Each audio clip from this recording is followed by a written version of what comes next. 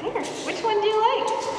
Oh. She likes that one best. This precious puppy is peddling his pals' paw paintings. And you can pick one out in support of the Toronto Humane Society. This is Opal, and she's checking out her friend's paintings. So this is our puppy art done by our resident in-house puppies who have just taken their first steps in their new beginnings.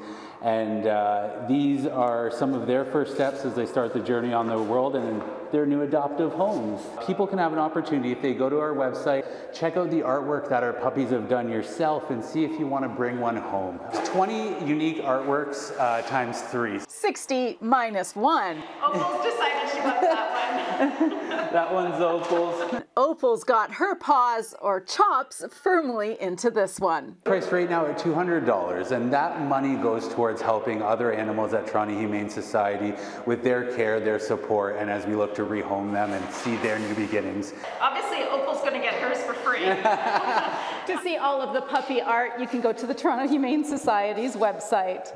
At the Humane Society, Audra Brown, City News.